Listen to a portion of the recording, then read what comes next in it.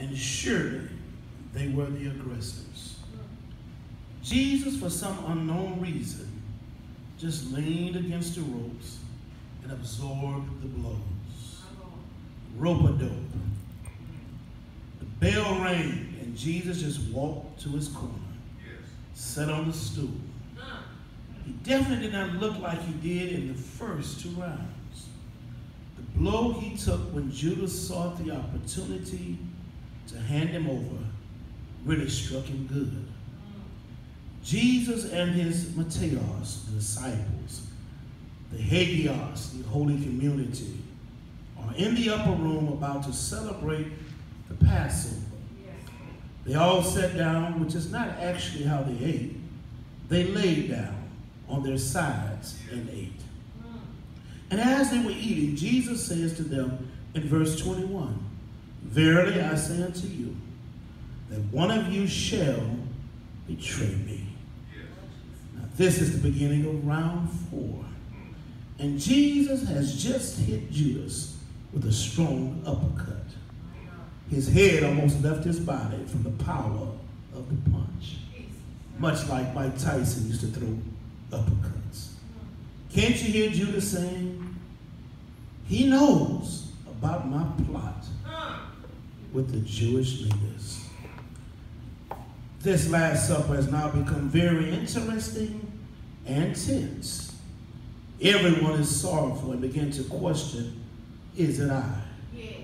Jesus tells them plainly in verse 23, "The same who's dipping in the dish with me shall betray me." Yes. Everyone at the table missed it but Judas. Yeah. How dull do you have to be of understanding when Jesus says the one who's going to betray me is the same one taking the Doritos and dipping it in the bean dip? Nobody caught it but Judas. Jesus hit the Jewish leaders through Judas with a strong right-hand jab. And then in verse 25, Judas asked Jesus plainly, "Is it I?" Oh, what a asinine question. You know what you've done, Judas, and you have the audacity, the unmitigating gall to ask, "Is it I?" And Jesus replied, "Thou hast said." Jesus, with that reply, hits Judas and the Jewish leaders with a hard combination. A left to the body and a right to the jaw. Judas' knees buckle. He almost goes down. The crowds are standing to their feet. The bell rings, ending the round. Jesus won that round. Round 4 is a wrap. Jesus' disciples, eat the Last Supper. Take, eat, this is my body. I'm the Paschal Lamb. I'm the sacrifice. It had never been said like that before. Yeah. Drink the wine, which is my blood of the New Testament, which is shed for the remission of sins. Yeah. Yeah. Without the shedding of the blood, there's no remission of sins. Yes. There was one more element Jesus dealt with that Matthew didn't deal with, and that's in the book of John. Jesus washed his disciples' feet. He disrobes because he has nothing to hide. He's transparent. And he begins to wash their feet. Now this was a custom in Israel among the Jews that when guests would enter your house, you would wash their feet. If you had a little money, you didn't wash the feet. The servants washed the guests' feet. And every now and then, if the owner of the house did not have a lot of money, didn't have a servant, every now and then they would wash your feet. But a lot of times they would let the guests wash their own feet, but Jesus washes all of their feet. Welcome them into the house. Herein lies a problem. Jesus says, Foxes have holes. Birds of the air have nests. But the Son of Man has no place to lay his head. So my question is, because Jesus is borrowing the upper room, why are you washing their feet? You have no home to welcome them into.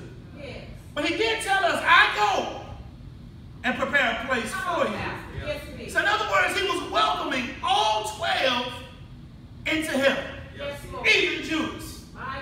Man, that messes me up, Miss Angela. That messes me up, Reverend Finney. That messes me up, Mr. Drake, because I can see washing Peter's feet. I can see washing Thomas's feet. He has a problem with faith, but at least he's not a backstabber. I can see some of the other disciples, but you mean to tell me I'm going to wash Judas' feet? Help us, Holy Ghost. He welcomes him into heaven. Although he knows he stabbed him in the back. I want to ask you a question tonight. How do you treat your backstabbers? How do you treat those who you know have mistreated you and set you up? Have you looked at your feet? I've looked at mine. Have you looked at the dirt trail? Have you taken knowledge and been cognizant of where your feet have been? Because whenever you wash somebody's feet, you would recognize they've been on this trail, they've been on that trail, because different trails had different type of dirt.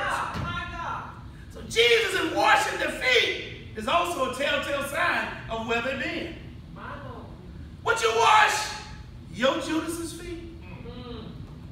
Because in the washing of the feet, you were refreshing them. Because your feet walked around in sandals all day, and your feet get all dirty. And you know they wore those sandals that was wide open. And all that dirt would get under your toes. And Jesus had the audacity to deal with their toe jam. And I'm so glad, I don't know about you, but I'm so glad God deals, I can't say it, deals with the messy places in our lives. He deals with things that other folks would talk about us about. There are some things in my past that I pray, Lord, don't never let them come up. That's why I try not to talk about people, because I don't want the skeleton bones in my closet to start talking. I wish I had help. I can't throw a rock at nobody because I live in a glass house. Jesus takes the time. And you know how you ladies are, and some of us as men, we like to go and get our feet did. That's right. Amen. I know that doesn't sound good. I know it's foot, but we like to go, Miss Angela, get our feet did. We like to have the bubbles in the water. That's right. And we like somebody to pull up with a mask on and their gloves, and we like somebody to pedal around with our toes. It just feels good getting your feet did. That's right. Could you imagine doing that for your greatest enemy? Giving them a refreshing when you know good well this person has set you up for death. Jesus is no respecter of persons. Amen. He made no difference. I don't know about you, Reverend Finney, but y'all pray for me. Yes, Lord. If I just saw a corn, I may have hit it just a little harder than it was supposed to. You know the little tool, I don't even know what they call it, Mr. Drake, but they go around the cuticle. I kind of had him in the chair jumping. But Jesus treated him just as lovingly as he treated his other disciples. We can learn something there. Because so often we treat those who treat us right real good. But those who don't treat us right, many times we don't treat them like Christ bids us to. All right. Judas gets the best seat at the table. Scholars will tell you when you study it. Judas had the best seat, or the best reclining position, because they reclined and ate. He's got the best seat, and it doesn't make sense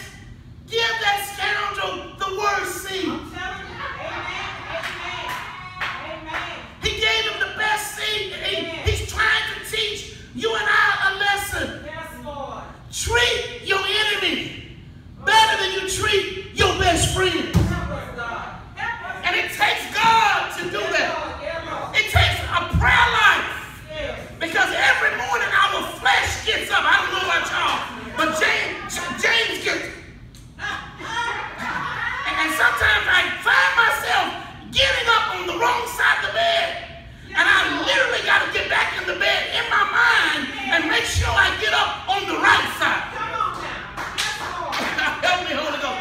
But Jesus treats his enemy better than he treats his friends. Man, we can learn something right there. That's how Jesus would have us to be. Love your enemies.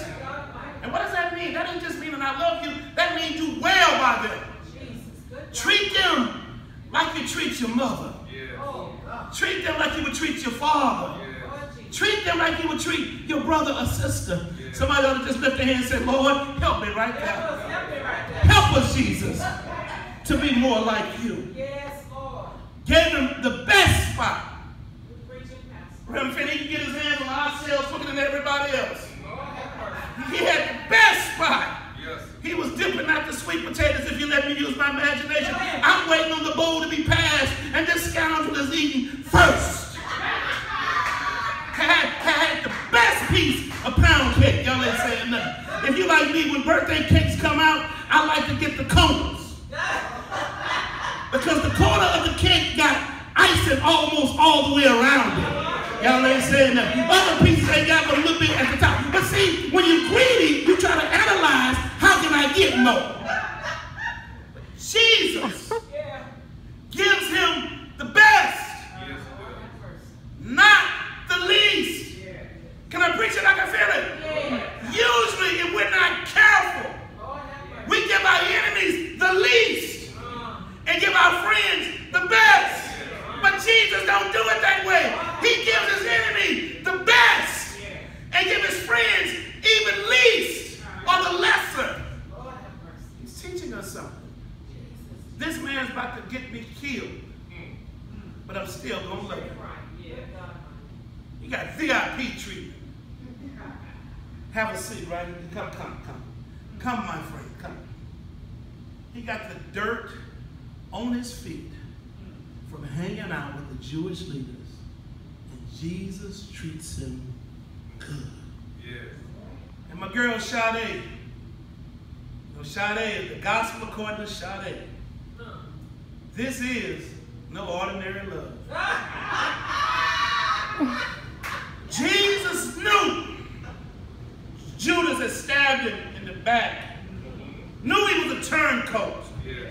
Knew he was, as the young folk would say, employing their verbiage, he was fake. Jesus teaches us how to treat our neighbors. Yes, it does. But he also teaches us something else. He just tells him, go and do what you're going to do quickly, because Jesus shows us when a person's mind is evil and bent on doing something, you can't talk them out of it. He said, just go do what you're going to do. But we also learn another principle. When a person mistreats someone who has not done anything to them, they hang themselves. Just read the Bible, you'll find out what I'm talking about. We'll talk about it in a few more days. Whenever you and I or anyone mistreats us for no reason at all, if we don't repent, we end up hanging our own selves.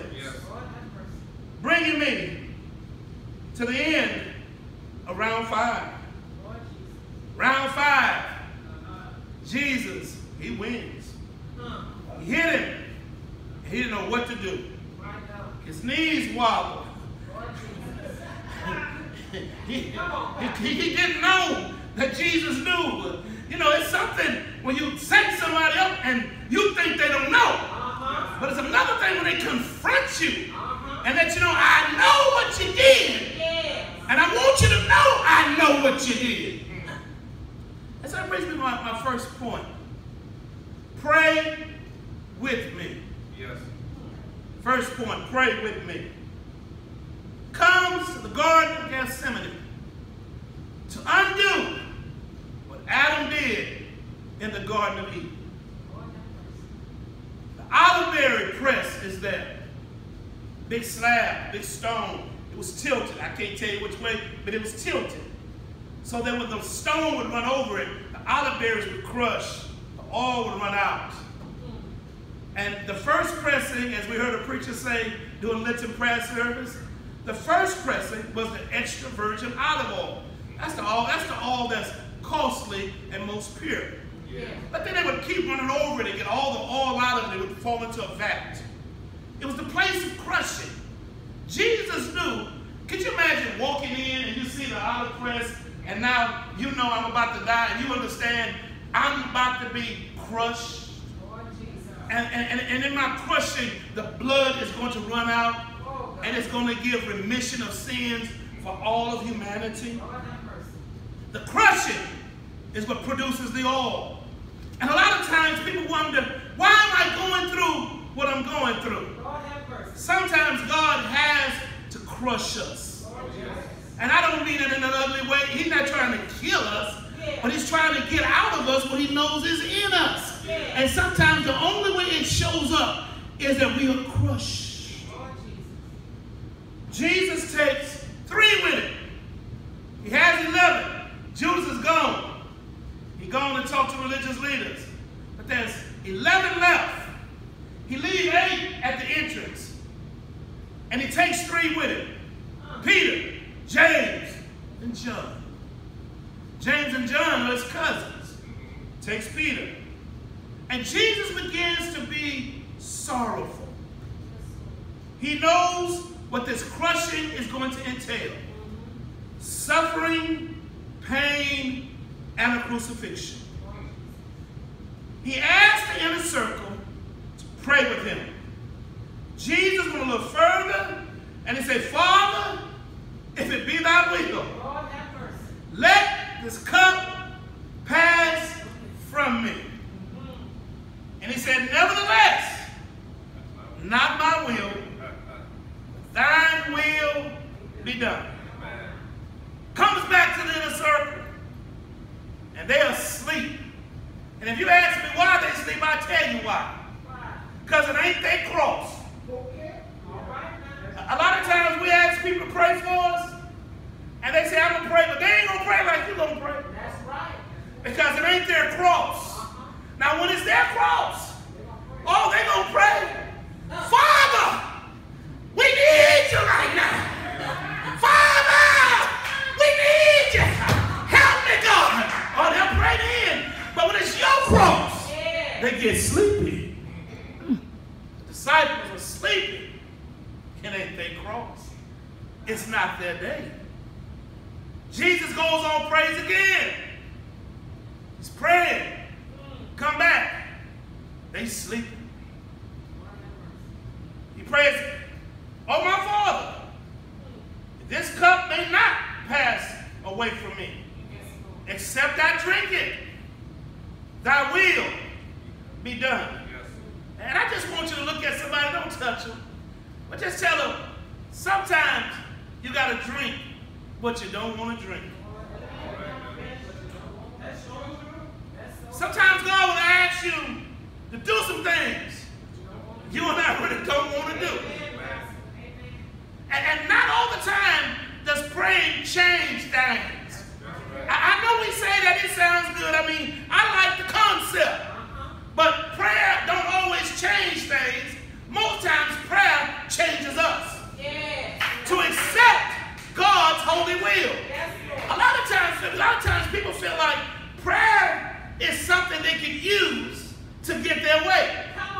But a lot of times it don't work like that in the thing. I pray and God don't turn it around, and eventually I have to go through it. I'll give you my perfect example. Hurricane Harvey was on the way. I had on my shorts and my shirt, and I said, I'm going to go out here and do like Elijah. It shall not rain. It shall not rain, and it shall not flood. The water was all up to my knees. I'm like, hey, it shall not rain. It shall not flood. Water kept rising, got to my thighs. I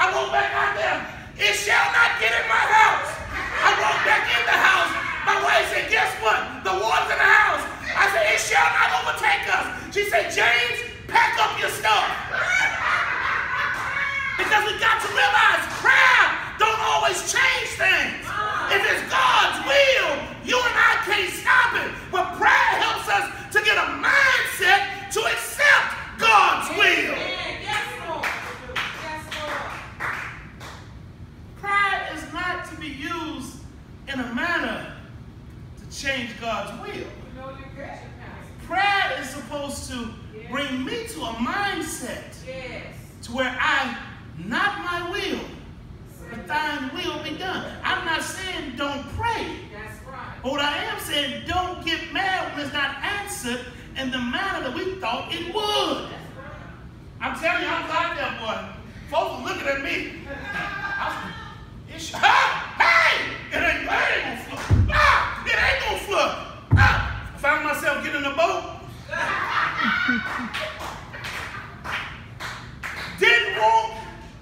Didn't want the water to come in, and then I was happy when the boat got there. Y'all not saying nothing. A backpack on my back. You'd have thought I was stomach for fraternity. I was happy to get in the boat. I was glad that God sent the boat after I asked him not to send the floodwaters. But his will has to be done. He told his disciples, y'all going to, he prayed again. He came back and said, y'all sleep on. Sleep on. Because the Son of Man is about to be betrayed into the hands of sinners. Not chief priests, not the elders, not the scribes, but sinners. Man, I don't want God to call me that. James, Barry, preacher, brother, anything but sinner. He calls them sinners, the ones that should have been loving the people, loving God, and direct them in the right way, are the very ones who have decided we will kill God. Bringing me to point 2. Pray on me. P-R-E-Y on me. P-R-E-Y on me is our second point. Arise in the circle. You ought to be well rested by now. While Jesus was speaking, here comes the men. And Judas brought a great multitude with him. They had swords. They had clubs. But watch this. The chief priests, the scribes, and the elders were not there. They sent them, but they didn't come out to get Jesus. Judas told them, the one I kiss is the one. Hail, Master. Peace, Master Teacher. Hypocrisy at its best. He's not bringing peace. He's bringing a sword. Jesus is kissed by Judas. But here's what gets me. When you read it in the original language, Jesus calls Judas friend. Could you have done that? Didn't call him enemy. Didn't call him backslider. Didn't call him some other names that people would have called him. He said friend. He's still not Jesus' enemy. Wherefore art thou come, Judas? And when he said that, the multitude took Jesus away. Round 5 ends. Jesus looks wobbly. He's been hit pretty good. But the fight is not over. How do you and I treat our enemies? Do we forgive them? Do we hold grudges? Do we get back at them? How do you and I treat our neighbors in light of tonight's lesson?